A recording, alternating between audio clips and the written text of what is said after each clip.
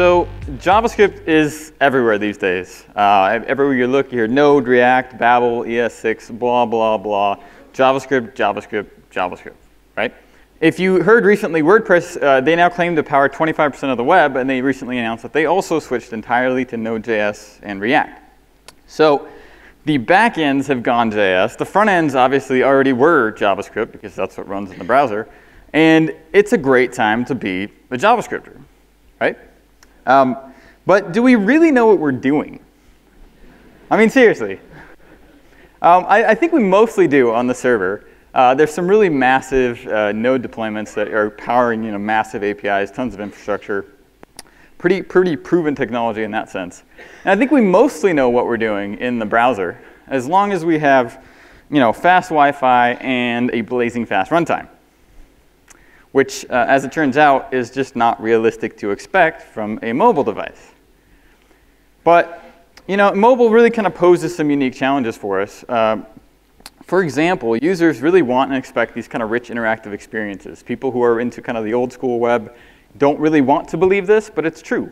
When you physically touch something that you're holding, you expect it to react. You expect it to respond immediately, right? This is like interacting with something physical in the real world. You want to see that feedback. But it turns out it's kind of tricky to do really high performance on the mobile web. Maybe not on your iPhone 6S, but on the devices that real people use. So you also can't assume a fast connection. In fact, you can't assume a connection at all. In fact, you can't assume a fast anything, which poses some problems. So you may have seen a post recently by Jeff Atwood, also known as Coding Horror. He basically said this. He said, in a nutshell, the fastest known Android device available today still performs 5 times slower than a new iPhone 6S. We've done enough research to know that this issue is not really specific to Ember, which is what their app is written in, but also affects Angular and most other heavy, complex JavaScript apps on Android. Heavy, complex. Think about that. But also this. We bet heavily on near-desktop JavaScript performance on mobile devices. I think that's the mistake. And this kind of made me think, and I wrote a response post in which I said, maybe the mobile web is fast enough, and we just need to stop pretending that we can get away with the inefficiencies that we don't feel when we're on a desktop. I think we need to be much more minimalistic from the start. Paul Lewis from Google also wrote a similar post and gave a talk recently at FFconf in Brighton, in which he basically said, JavaScript frameworks are fantastic for developers because they give us these kind of nice developer ergonomics, but there is a cost associated with them. And we have to be aware of that cost, and we have to make sure that that cost is worth the burden that it may put on users in terms of delay and slowness, right? Tom Dale of Ember kind of wrote a response to all of this in which he kind of argued that even if you were to eliminate frameworks entirely, many apps would still have hundreds of kilobytes of JavaScript. Rather than saying use less code, which most people consider unrealistic, a better strategy would be to reduce the cost of code. Now, I disagree with Tom on this. All we really need is a great example of something that did something complex with less, right? So if we take a look at the Google Plus app, it was recently rewritten, led by a team, probably by a large number of people, but led in part by Luke Wroblewski. And when they rewrote the app, it used to be a mobile app and a web app. They kind of made it one responsive app instead. And their targets were this. They wanted less than 60 kilobytes of CSS, HTML, and JavaScript, and still get really fast frame rates, et cetera. And they did it. So here you have an example of a arguably complex app written by a large number of people that shipped in less than 60 kilobytes of JavaScript. In addition, you might be thinking, well, they're not doing anything that hard. They're just it's mainly moving text around on the screen. This is an example of an app called SoundSlice, written by Adrian Hollivati. And it's doing SVG rendering of interactive sheet music. So it's for learning how to play music. As it plays, the notes highlight, the entire thing is responsive and relays out according to, you can't just squish it together because it's music. So you have to be able to make sure that things still make sense. And he wrote all of this in 94 kilobytes of JavaScript is what it took to render that page. And that's including all his analytics and everything. So, it may not be easy, but let's not be so quick to say that it can't be done, right? So we're engineers, we're tinkerers, we like to solve problems. The difficult we do immediately, the impossible will probably take a little longer, right? So lesson 1, maybe don't cram a desktop-size app into a mobile phone. Lesson 2, your app probably won't run the way it does on your MacBook Pro. But you might be thinking, well, hardware is going to get faster, right? Well, let's look at what the real world is like right now. Right now, according to Google, there are 1.4 billion active Android users on the planet. I guarantee you they're not all running the latest hardware. By 2020, it's predicted that there will be 6.1 billion total smartphones, that includes other platforms, globally by 2020. So, and I find this interesting as well. This was mentioned by a previous speaker. There's a growing number of users who will never use the desktop web ever. I mean, it's not mobile first, it's mobile everything, right? Then the question becomes, okay, well, if this is the scenario, are we just screwed? Like, there's nothing we can do, is it even possible to get great performance out of these mediocre devices? So Flipkart, which is the best way to explain them is probably the Amazon.com of India. They're valued roughly at about $20 billion, so they're doing something right. And they recently rewrote their Android application to be a progressive web app. So they actually went back to the web for reasons including performance and the ability to kind of gradually install it, which is awesome. And I urge you to check it out and actually try it. The performance is exceptional. So it's clearly possible, but what is it that we can do differently? As you might have guessed, I have a few suggestions. So first of all, and this might seem really simplistic, but I think it has a huge impact. I think we need to be actually testing on a real device, like a real mobile device, as we're building. I'm shocked at how few people actually do this, but there's something about having this kind of physical phone sitting on your desk next to you, connected to your dev server, that puts you in the mindset of this is the thing that I'm building for. Because reality, that's what it is, right? Dominic Tarr, the ever-brilliant Dominic Tarr, I should say, he said this: if you're going to write fast software, use a slow computer. And he's absolutely right. So simple little hack, right? Second thing is, as it turns out, browsers are really fast at rendering HTML. Surprise!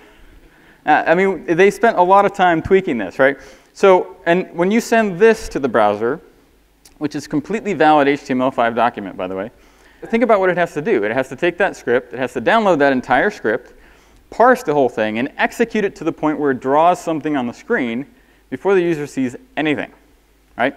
So as it turns out, we can at least render some structural HTML at minimum. And people get really bent out of shape about this, trying to build these fully isomorphic universal applications where you render some of this on the server dynamically. But you don't have to go all or nothing. I mean, you can pre-render all the stuff that you know is going to exist and just send that. Just don't start with nothing, right? And you can do this at build time once instead of doing it on the fly if you want to. And then once it actually gets sent to the client, then everything kind of gets filled in. So all the dynamic portions can get filled in by JavaScript. And new technologies like React let us do this fairly easily. If you want to read more about that, the URL to my slides is at the bottom right there, and there's links throughout this presentation. So check those things out. The third, and I want to spend some time on this, is really shipping less code, which was the thing that we talked about from Google. I think we should take some cues from them. I think this should be the gold standard. I think we should all target this. It's not that impossible to do. If this is what they find reasonable, given their target audience, maybe that's something we should think about as well.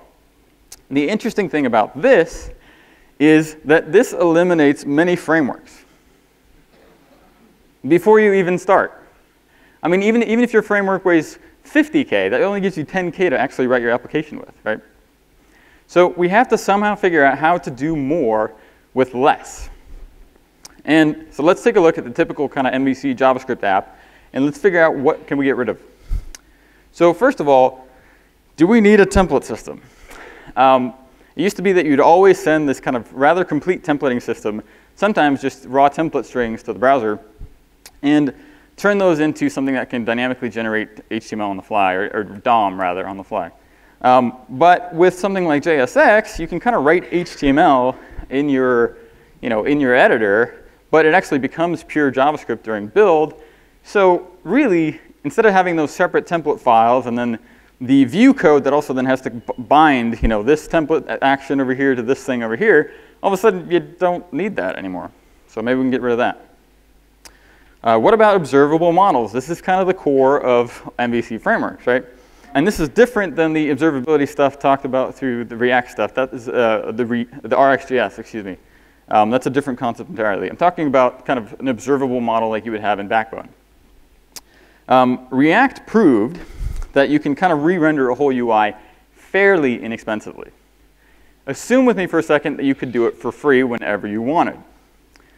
If so, do you really need observability in that watch an object type sense at all?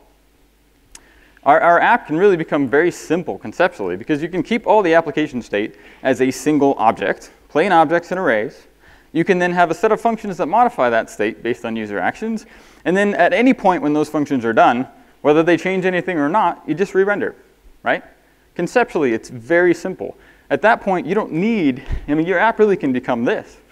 Your app is just a function of the state. So, and this isn't theory. This is an actual line of code from an app I'm going to share with you at the end, where it produces a new virtual DOM that you can then apply to the real DOM to update it.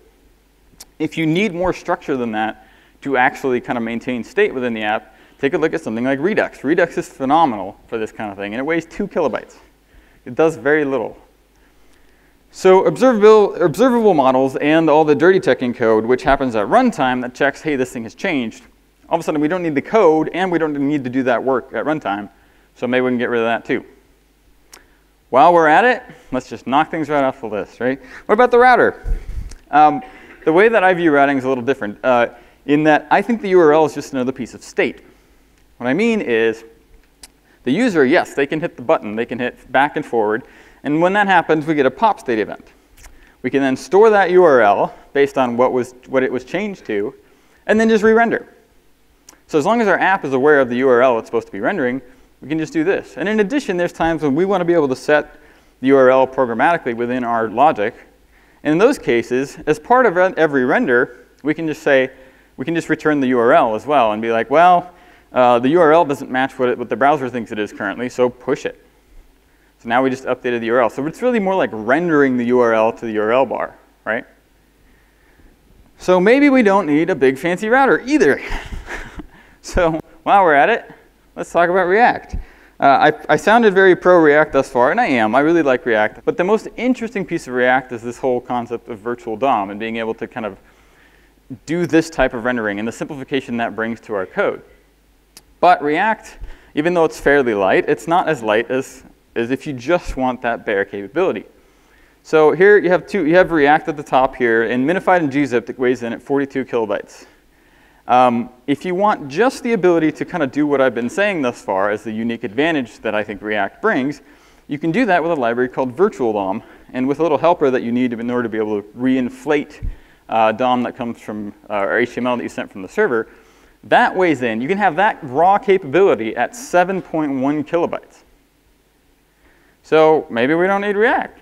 And again, I like React. But OK, so that's all kind of sending less code. But what about actual runtime performance? So this is something that I find really, really interesting, and I hope you do as well. If you get nothing else from my presentation, is that you should go read this blog post. I didn't write it. It's written by Nolan Lawson. And he basically says this.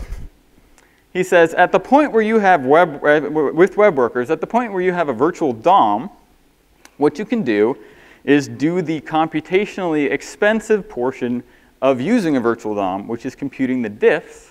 You can do that stuff in a web worker. Pretty cool, right? Well, arguably, you can do that diff in a web worker, and you can arguably run your whole app in a web worker. Yeah?